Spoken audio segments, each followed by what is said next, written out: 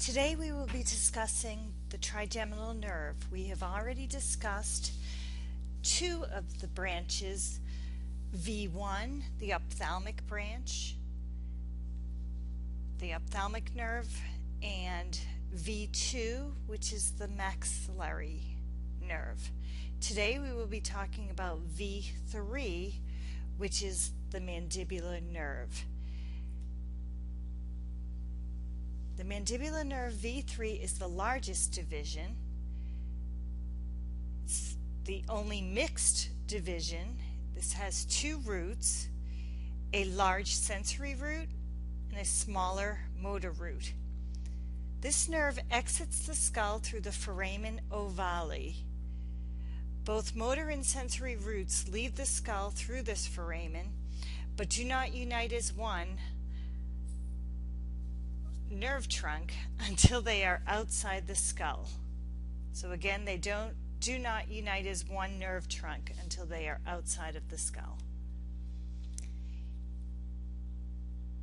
Here are the branches we will be talking about: the auriculotemporal, the lingual, the inferior alveolar, also known as the IA, the mylohyoid nerve, the mental nerve, and the buccal nerve.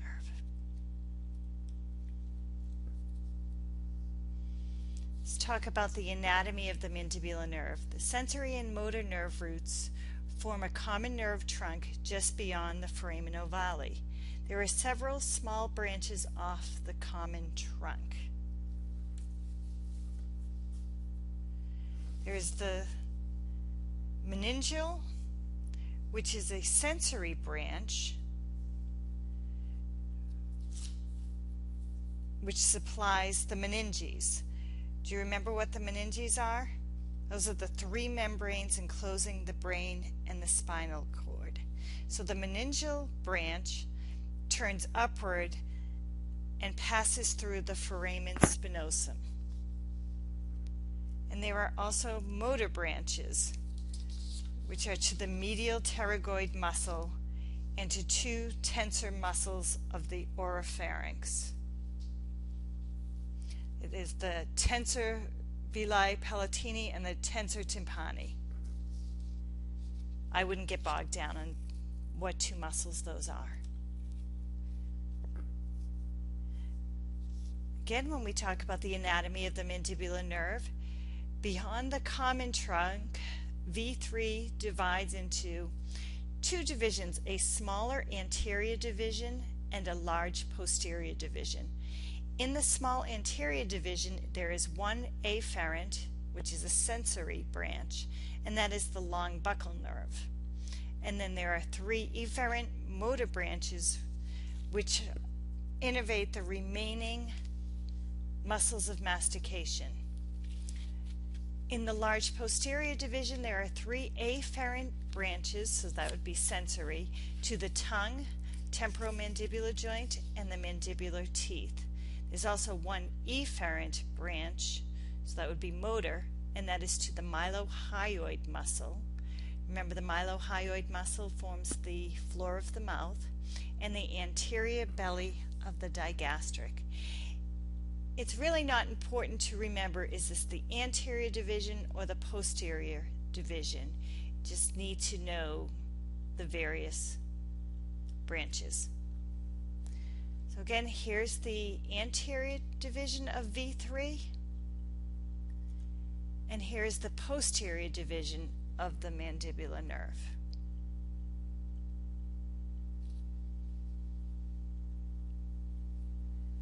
Okay, so when we talk about the efferent or motor branches of the anterior division of the mandibular division of the trigeminal nerve, we talk about the mesenteric nerve. Given its name, it would make sense that it would supply the masseter muscle. The deep temporal nerves supply the temporalis muscle. Now remember, these are motor nerves.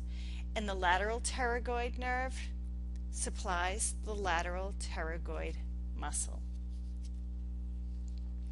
The long buccal nerve is a sensory nerve. Sometimes you'll hear it called the buccal nerve.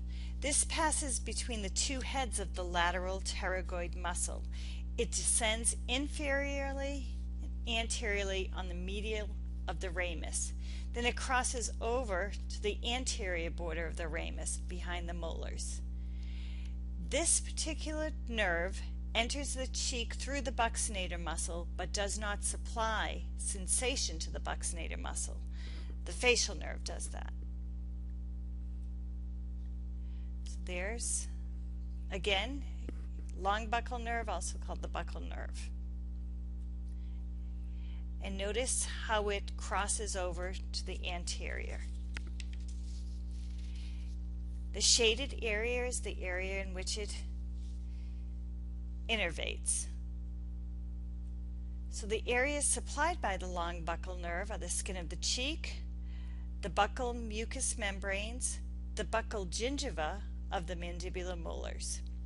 This nerve must be anesthetized when soft tissue in this area is being manipulated. So think about if you were doing some deep scaling in that area, in the mandibular molars. You must anesthetize this area for patient comfort.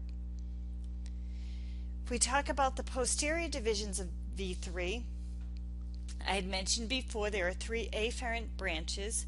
The auriculotemporal nerve, I believe you've heard that before when we were talking about the TMJ, the lingual nerve, and the inferior alveolar nerve.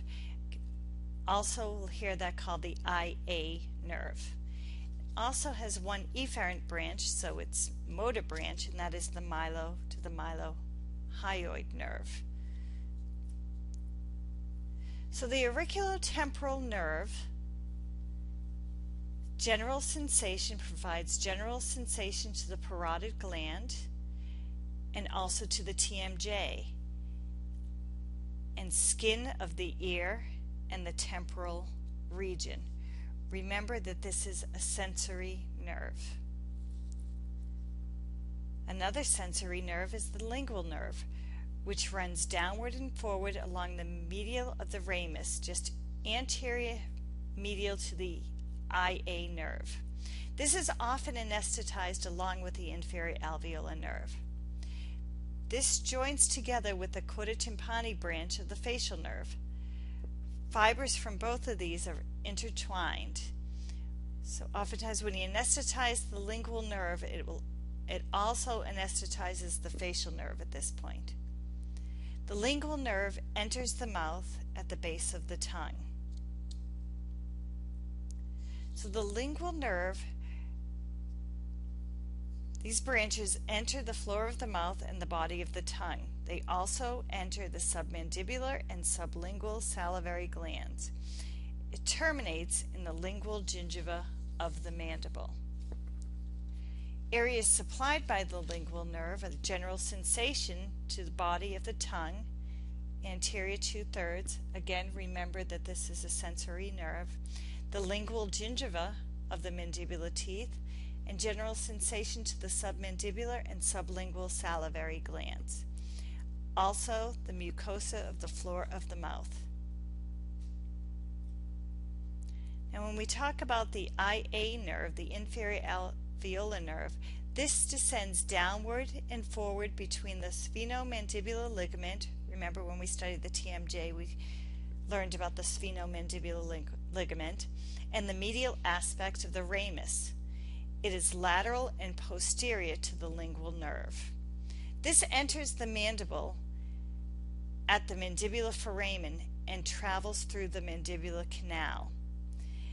The inferior alveolar artery and vein also enter here at the mandibular foramen. So keep in mind when we give an IA injection, when you're anesthetizing the inferior alveolar nerve, you have to be careful not to inject the anesthesia into the artery and vein in that area. So there are ways of making sure that you're not into the bloodstream. So again, the inferior alveolar nerve divides into two terminal branches at the mental foramen, the mental nerve and the incisive nerve. that shows you the IA nerve. The mental nerve, it comes out of the mental foramen. And remember, I had mentioned in the past that if a nerve exits a foramen, it is going to supply soft tissue in the oral cavity. So notice how that mental nerve is coming out of the foramen. So that is going to supply the chin area, the soft tissue. If a nerve enters the foramen, as the IA nerve does when it enters the mandibular foramen, it is going to supply pulp, bone, and periodontal structures. Here's just another view.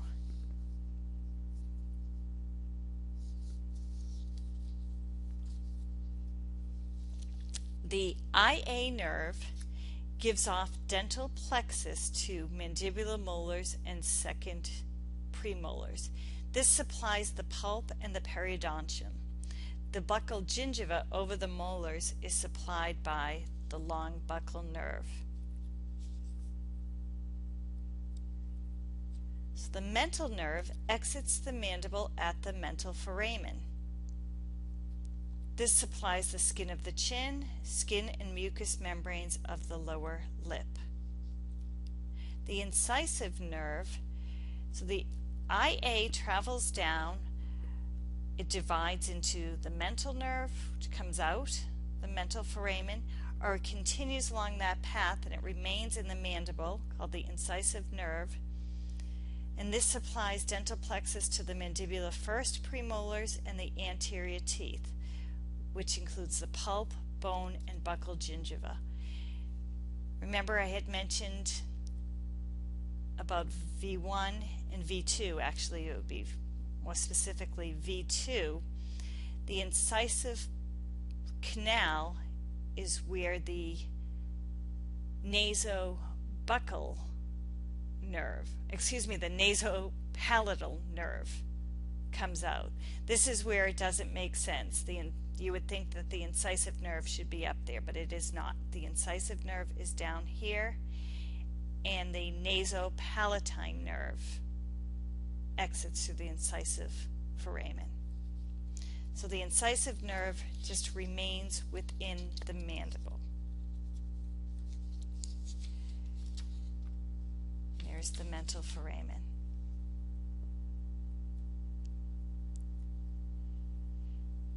So if we think about the mandibular nerve supply, the IA nerve branches, which are the mental nerve, comes out the mental foramen and supplies the skin of the chin, and the incisive nerve, which remains in the mandible.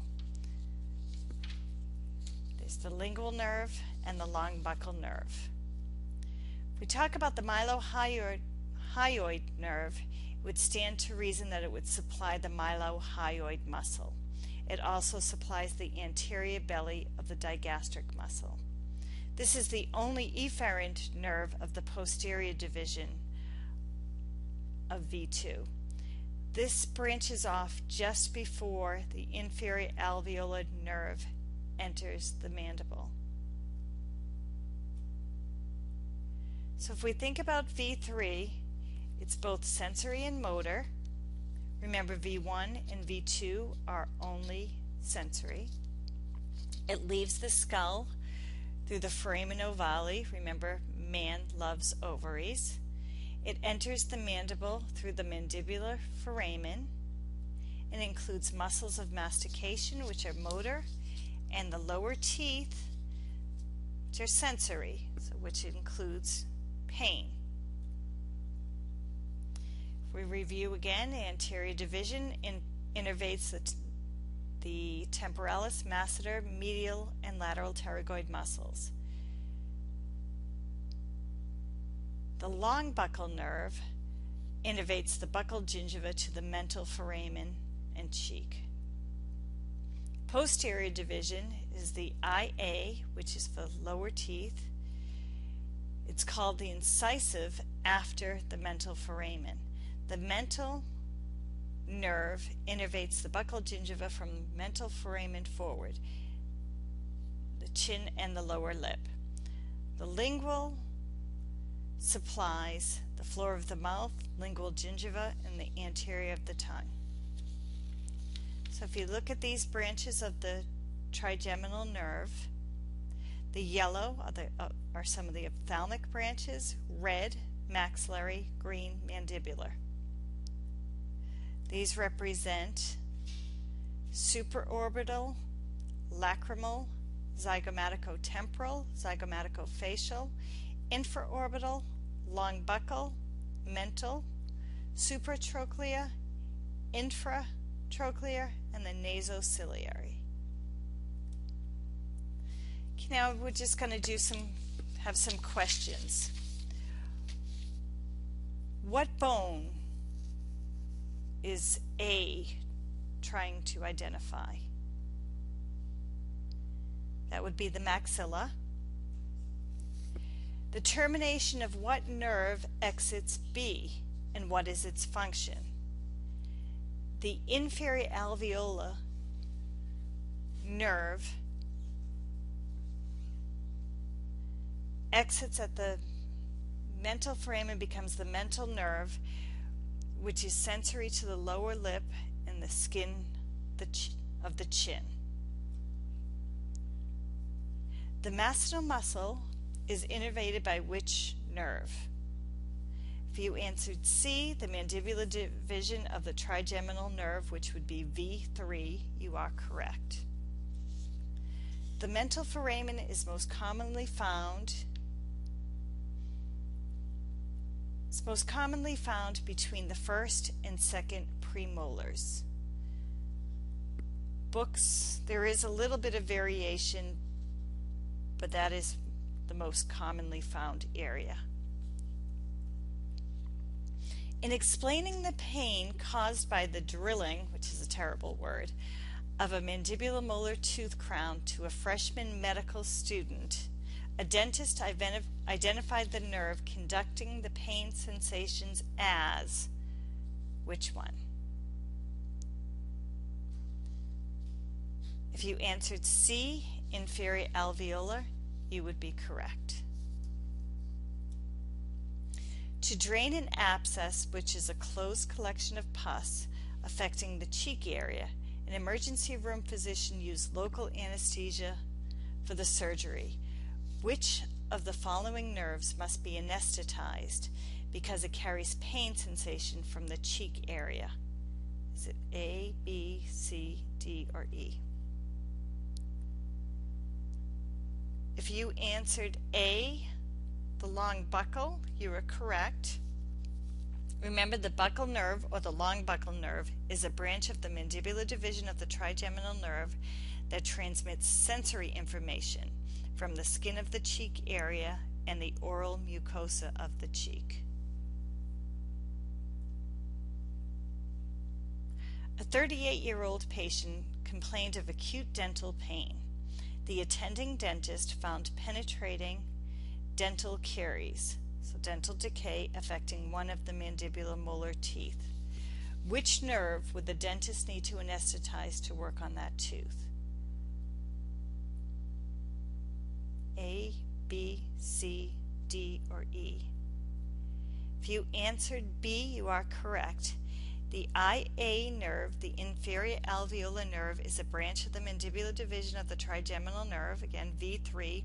It penetrates the mandibular foramen and is the sensory nerve for the mandible and all mandibular teeth. Okay, which nerve is endangered during surgical removal of an impacted third mandibular molar tooth? Is it the hypoglossal, glossopharyngeal, inferior alveolar, or the lingual nerve? If you answered C, inferior alveolar nerve, you are correct. Remember that this nerve runs in the mandibular foramen and it's located near the roots of the teeth, so it might be endangered when removing an impacted tooth. Two more questions. A cranial fracture through the foramen ovale that compresses the enclosed nerve will will have an effect on all muscles except A, B, C, D, E. If you answered C, you would be correct. Remember that the mandibular division of the trigeminal nerve is transmitted through the foramen ovale. Branches from the nerve innervate the muscles of mastication, like the temporalis and the masseter. A branch from V3 also innervates the tensor tympani, which is a muscle that dampens the vibrations of the tympanic membrane. Remember that the mylohyoid is innervated by a branch of the inferior alveolar nerve, which is also from V3. The mylohyoid muscle elevates the hyoid bone and the tongue and depresses the mandible. Remember that the mylohyoid forms the floor of the mouth. The buccinator, which is the correct answer, remember that is a muscle on the side of the cheek, keeps the food on the occlusal table, and that is innervated by the facial nerve. Okay, our final question. A 46-year-old female patient comes to the emergency department complaining of pain in the area just below her mandible on the right side of her face. She says that the pain is particularly severe when she eats. The area of the submandibular gland is tender and swollen, as is the area in the floor of her mouth lateral to the tongue. You suspect a stone in the submandibular duct, and a plain film radiograph shows a density in that region consistent with the stone. In order to remove the stone, the duct must be incised in the floor of the mouth. What nerve that loops around the duct is in danger in such an incision? Is it the coda tympani, glossopharyngeal, hypoglossal, the internal branch of the superior laryngeal, or the lingual? The correct answer is the lingual nerve. The lingual nerve is found in the floor of the mouth, and it wraps around the submandibular duct. So that nerve might be injured as you try to remove the stone from the submandibular duct. The lingual nerve contains sensory fibers for the anterior two-thirds of the tongue and fibers from the coda tympani that provide taste to the anterior two-thirds of the tongue. All of these sensory components might be lost if the lingual nerve was damaged. Now remember that the trigeminal nerve is the most important nerve in dentistry. So please take time to really understand through your readings the trigeminal nerve, as this will come up again in 4th semester when you're learning about the administration of local anesthesia.